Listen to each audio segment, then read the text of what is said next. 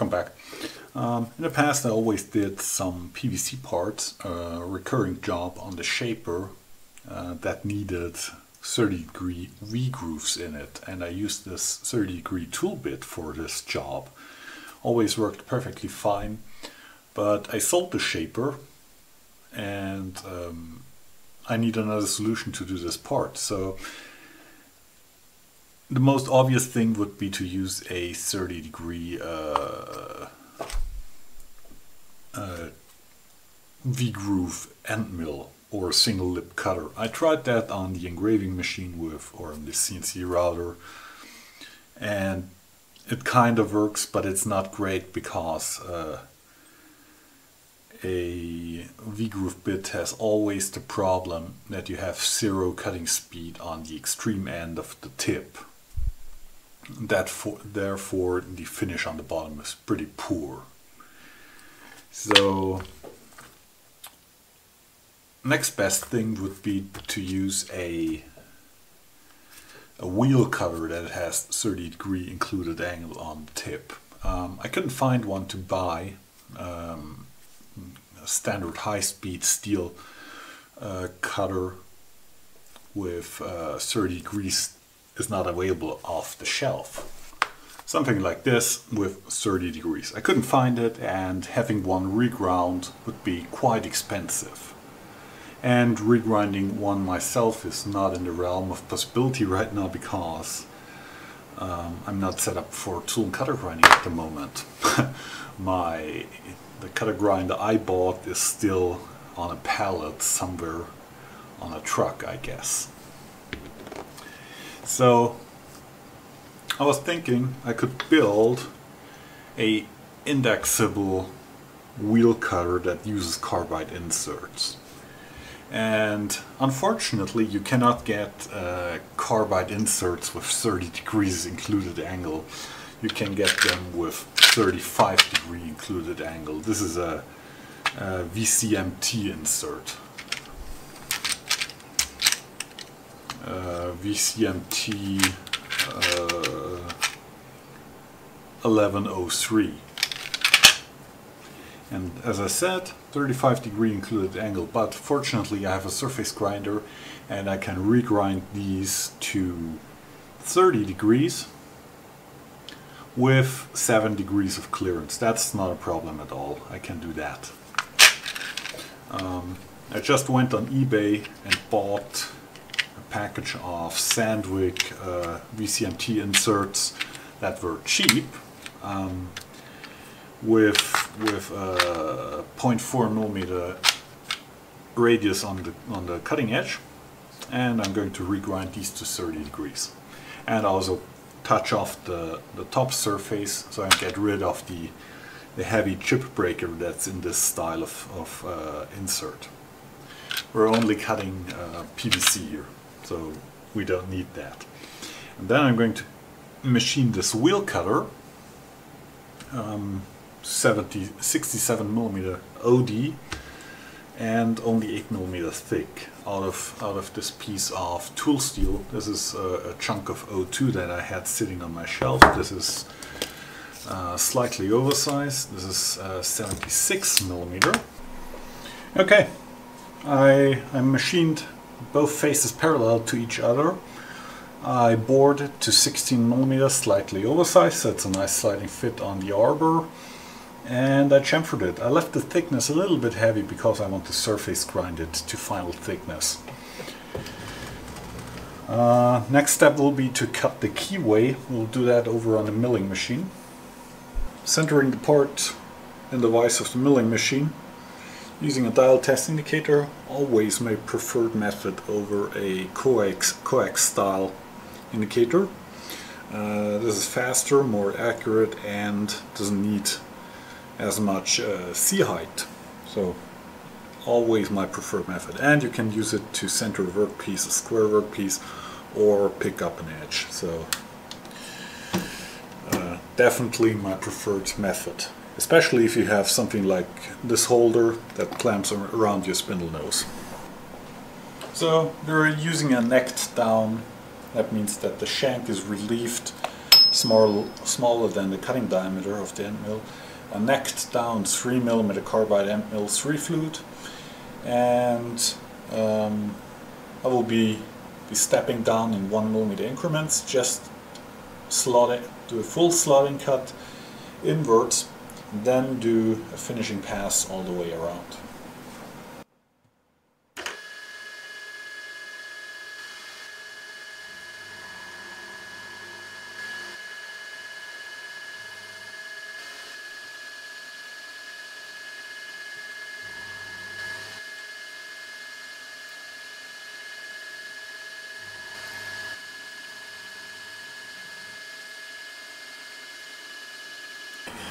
And there is the keyway. Obviously you have to go deeper by the radius of your tool. So I had to go in 0.15 millimeters deeper than a regular keyway would need. You can do that if there is enough room on your part and the wall thicknesses are big enough. Then you can get away with cutting a keyway with an end mill. As you can see, it's a decent fit. Goes nicely over the 4mm key on a 60mm arbor. Next I will surface grind it to thickness.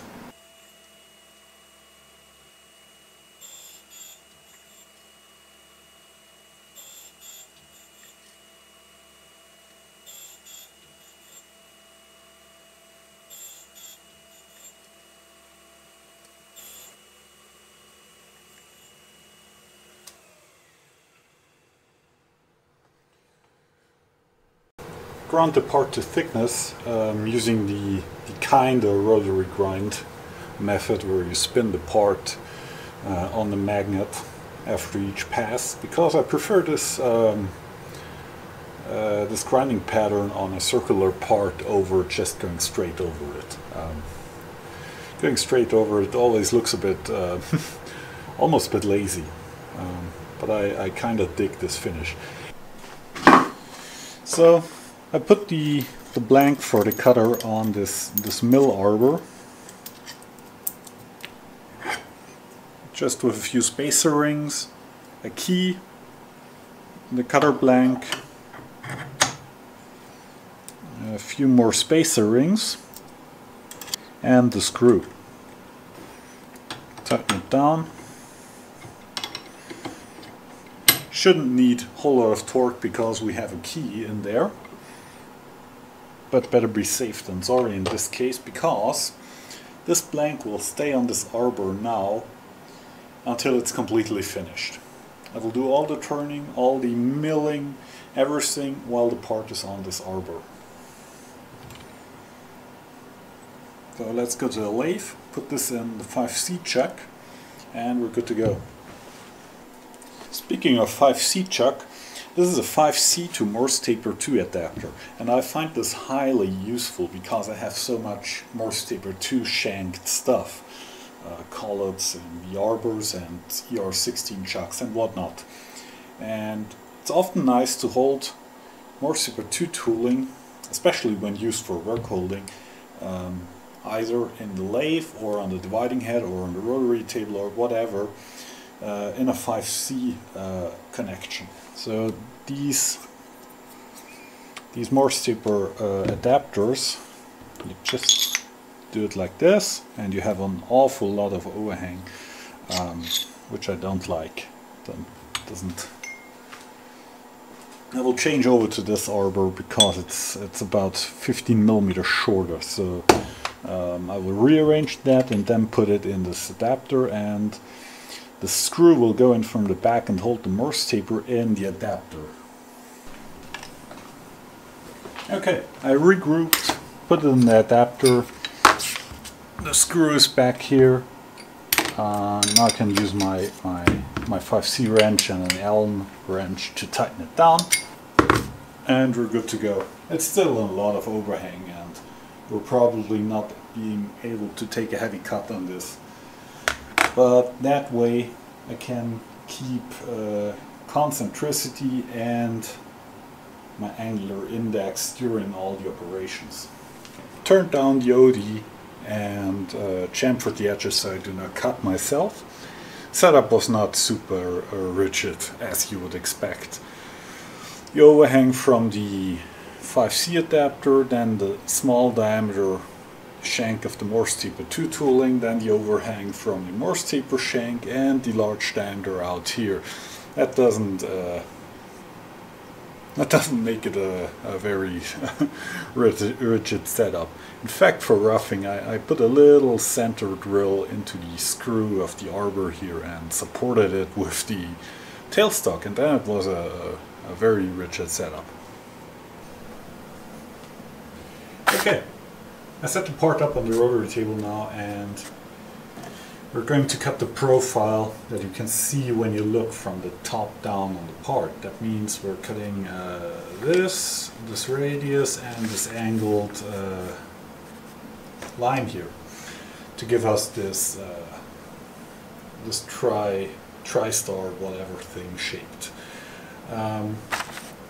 We'll start just by poking in that 6mm hole that will form the corner radius here.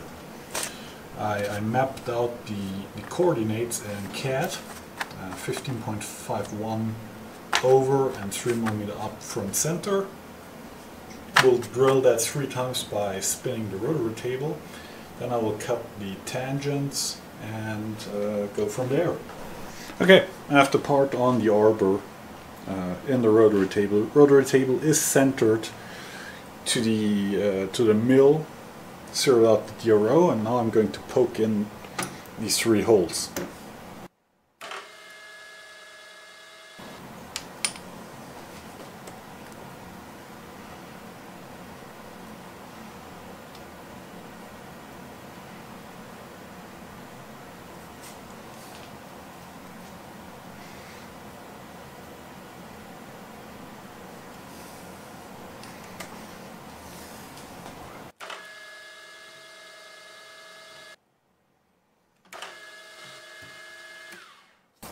There we go. Change over to a drill bit. And this is tool steel, so we're using a little bit of coolant.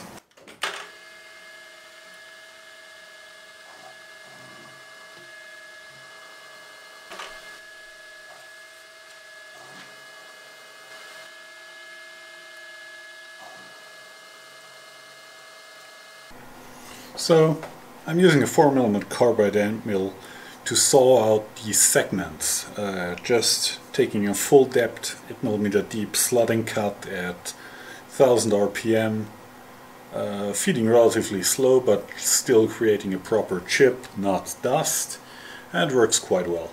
The setup is more solid than I expected. I get a little bit of chatter, but this is not a new end mill, so meh.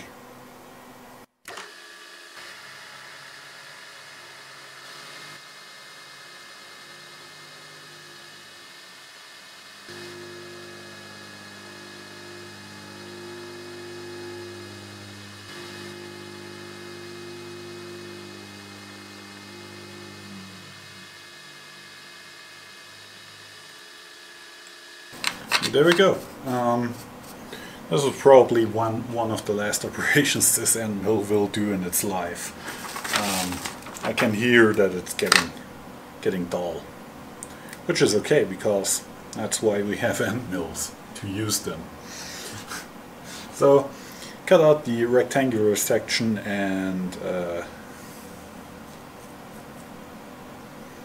next I will have to trim off these corners here. I need these corners for clearance so I can come down with an end mill and machine the actual insert pocket. Here, here, and here. These relief cuts are always parallel to the surface next to them. So parallel, parallel, and parallel. That means that we can just keep the setup, keep our angle set up, move over, don't crash into the setup, step over the correct amount like this, and saw off this part here too.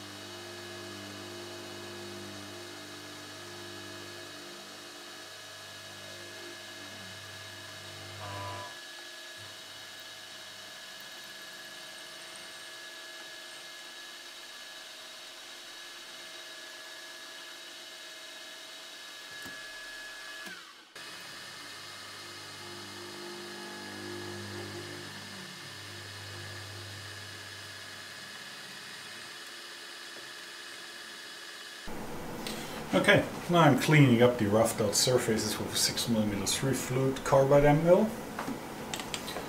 Just going down, take a pre-finished pass, step over 0.2mm and do a climb milling finishing pass.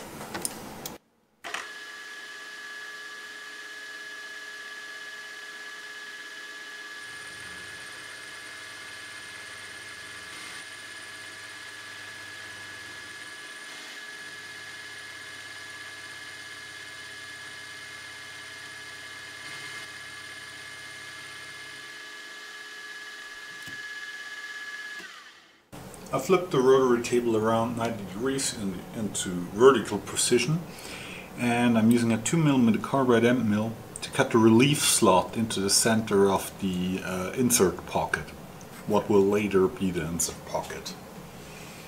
Already did the first one, running at 3000 RPM and stepping down 0.5mm, doing a full slotting cut. There we go.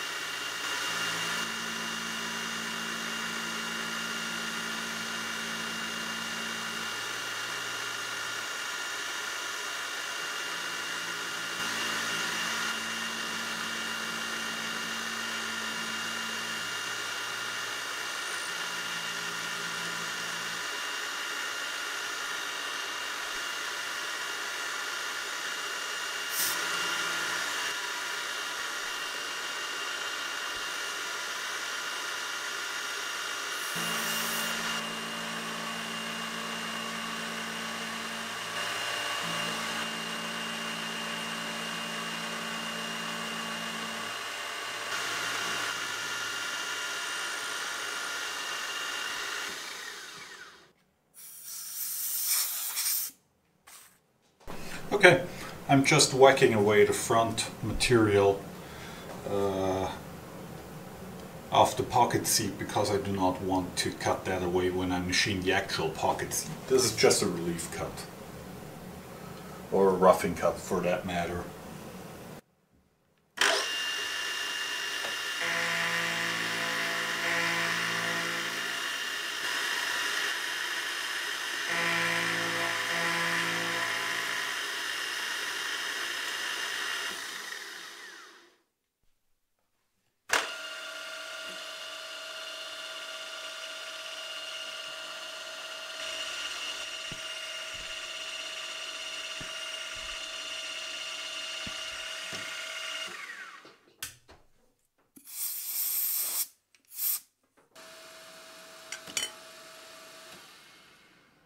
I just tapped the M 2.5mm threads for the insert screws, and now I will take the whole rotary table off the mill and put it over on the engraving machine, and then we will cut the insert pocket.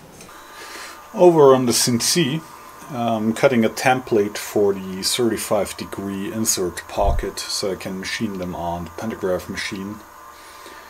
Using a dial test indicator to center my part, my spindle over the part.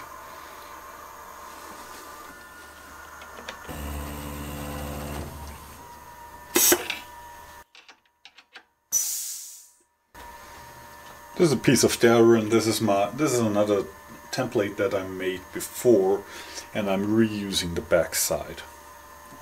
Doesn't really matter.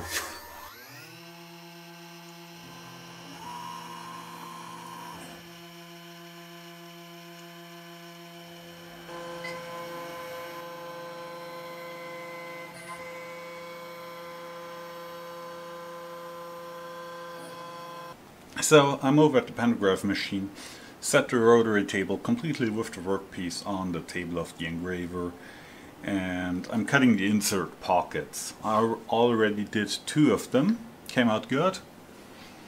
The VCMT insert fits nicely in there, orientation is correct, and also the position of the screw hole matches with the insert pocket. You generally want the screw hole a little bit offset to the hole in the insert. You want it in a way that the screw with the tapered head pulls the insert back into the insert pocket. So you get a nice and solid register. So let's rotate the rotary table around the next insert pocket here.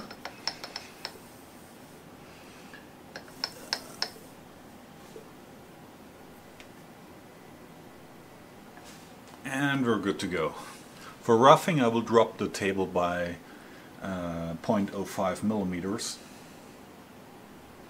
just in case vibrations want to damage the bottom of the mill surface.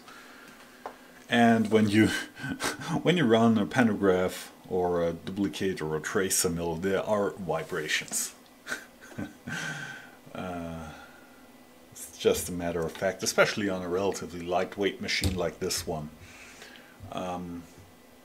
This was sold by Deckel as a pantograph, engraver and light-duty 2D copy mill. Okay, here we are at the template table, and you can see the Delrin template with the 35-degree V that we did on the CNC router.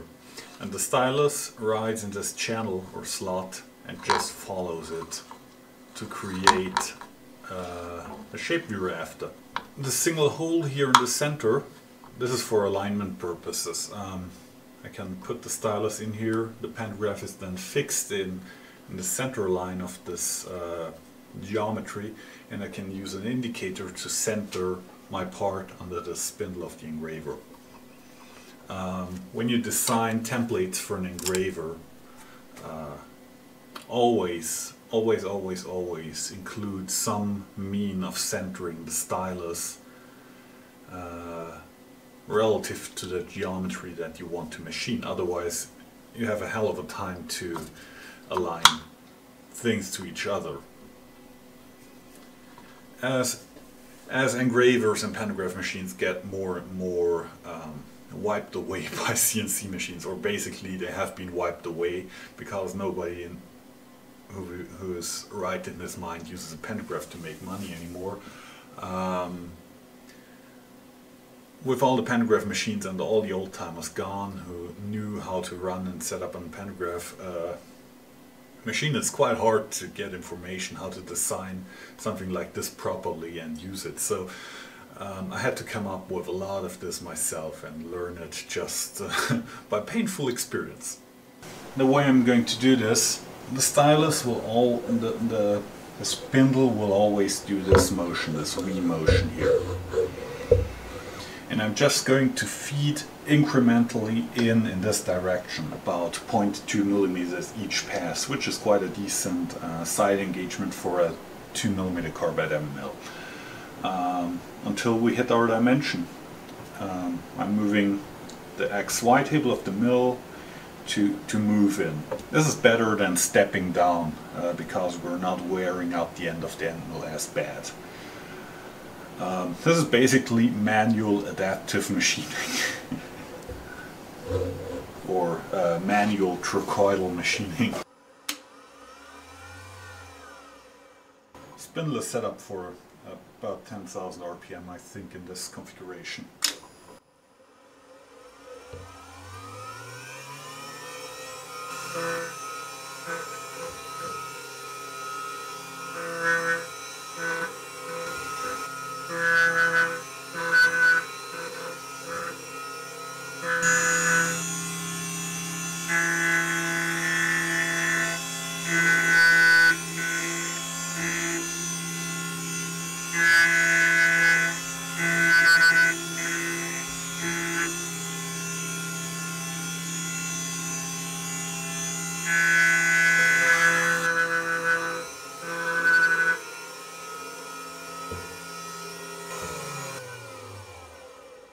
There we go. Hope this wasn't too shaky, but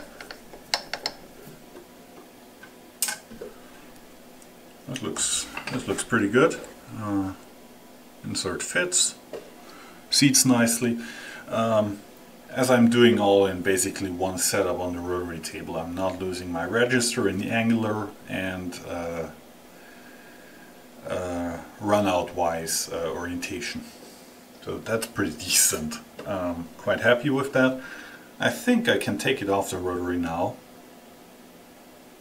and do the final steps on the lathe, meaning chopping off these edges. So one of the last steps is to create the 30-degree tapered shape, and I'm definitely not going to put the compound slide on the lathe for just a clearance taper. So I swung my tool around in the tool holder like this, 15-degree off axis, and I'm just blending the taper into each other by taking incremental depth cuts. You will see.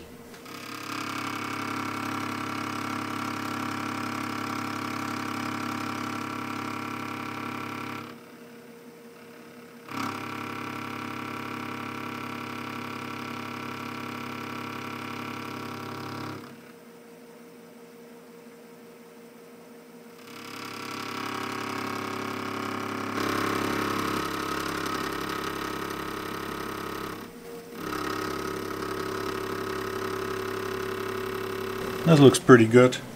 I'm not going to bother to clean up the taper all the way back. I will have it end in this step here. That doesn't matter because the insert is only cutting to a depth of 10 millimeters or 9.5 something, I think. But this looks pretty good. And yeah, as you saw, this is a technique to cut steep tapers without having a compound on the lathe. You can cut shallow tapers, the same technique of course, but you have to be very careful not to get off course that way.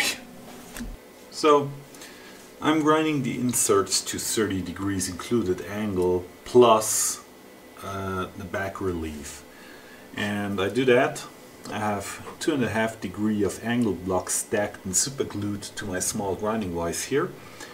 That creates the 30 degrees, because 35 minus 30 is 5, half of 5 is 2.5 degrees, so I had to tip it 2.5 degrees, and I tilted the vise a few degrees that way to create the back rake, or the clearance angle to the back. And I'm just going to hit the top of the surface grinder until I blend into the radius. Set up on the surface grinder. I ground the first insert already on one side.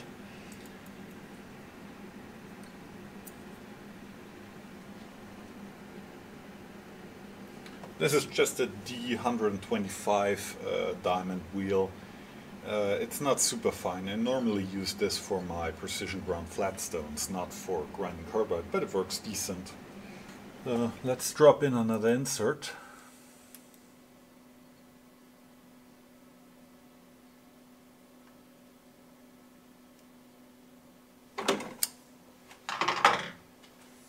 And of course I'm running the dust extraction because carbide dust kills you.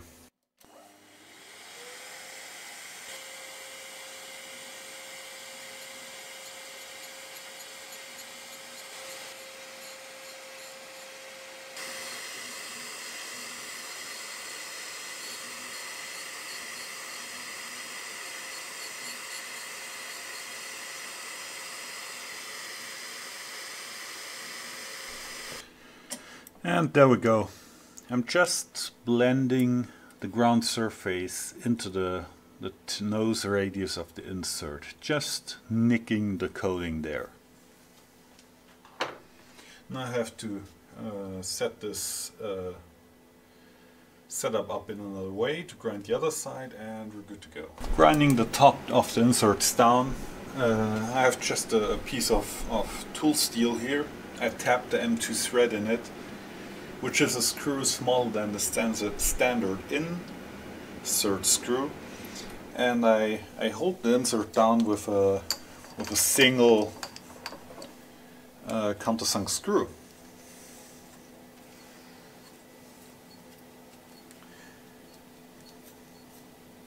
And I do this because the head on this screw is smaller and falls into the countersink on the inserts, and I do not grind steel with my diamond wheel. And that's a very easy setup. Just screw the insert down.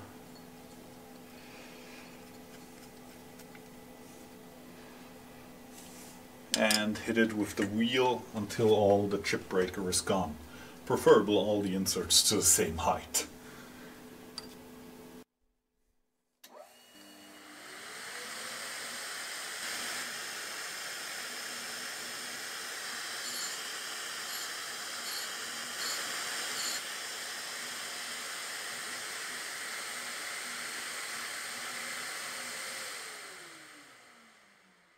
I deburred the cutter completely.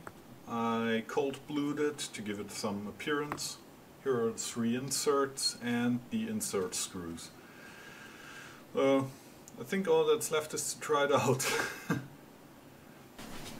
And before you ask, this is what I'm using for cold bluing. Activator and the cold blue itself. But in my mind, all the stuff is the same. You have all this selenium dioxide based cold bluing, and this is some acidic solution, I guess. Okay, inserts mounted. Looks quite decent. I like it. Looks almost professional made. Yeah, let's put it on the mill and hope that it doesn't fly apart. I found a combination of speed and feet that works very well. It gives me a good finish. And yeah, let's do a couple of test cuts. I'm running it at 300 RPM and I'm feeding about 200 millimeters per minute. That's about 8 inches per minute, I guess, something like that.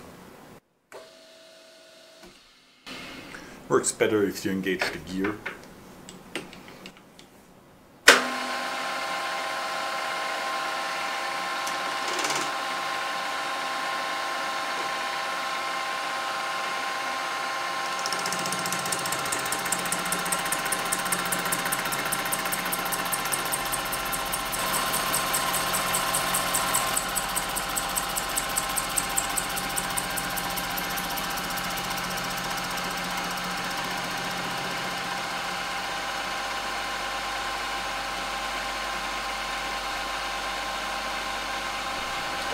Okay, as you saw, very uneventful cutter runs, very smooth. Only thing I get here is this hairline burr on the upper edge, but that's not a problem. That goes away with a razor blade in one swipe, or just with fingernail. Looks pretty decent to me. This was 8.5mm deep conventional milling pass. Now we'll try to go back an additional 0.5mm deep climb cutting if that improves the finish. I have to go back, when I mill the actual parts, I have to go back anyway, and then a climb cutting pass wouldn't hurt me.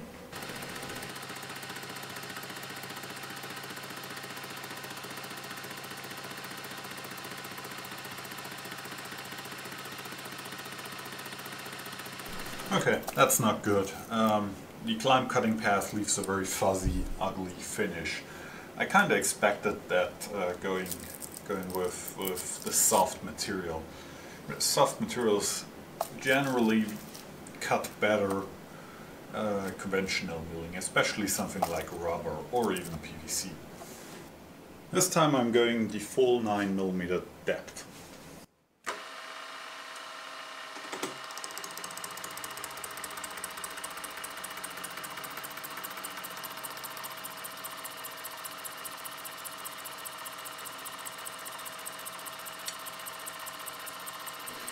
Okay, the upper one is climb cutting and the lower one is conventional milling, and as you can see the conventional cut is way better. I think if I would run it with coolant or the fog buster, it would even improve more. Seems to work. Now I have only to make a fixture so I can machine these 200mm long parts above the vise completely in one setup. So yeah, I ground one set of inserts, and generally in PVC, if I don't crash these inserts into a setup or a fixture, they will basically last forever. PVC has no abrasive tendencies, doesn't dull any tools, just moves out of the way of the cutter. It's yeah, it's not a problem to machine. Only thing when you when the PVC gets too hot, it releases muriatic acid that tends to that's bad for you and also makes stuff rust. So do not overheat PVC. Be a bit careful and do not burn it in your stove. I hope you don't burn any plastic in your stove.